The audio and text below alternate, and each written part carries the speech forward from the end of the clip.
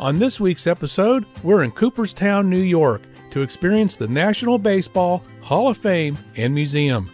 Visiting this historic location has been a dream of ours for years, and today we're here and want to bring you along with us to check out the pinnacle of baseball history and memorabilia right here on History and Relics.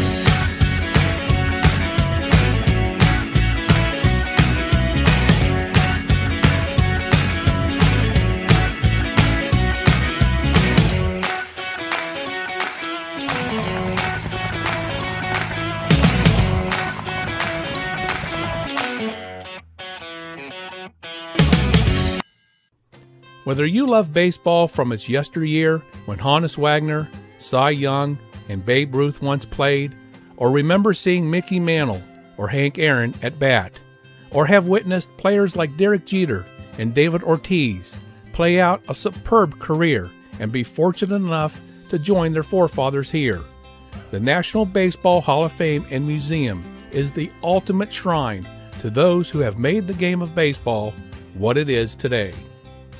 And we're here for the first time to experience it for ourselves. So come along, there's a ton of awesome stuff to see. We won't have a lot of commentary today, but the awe-inspiring visuals will more than make up for it. If there is something you want to read or get a better glimpse of, just pause the video to take it all in. All right, follow us and let the fun begin.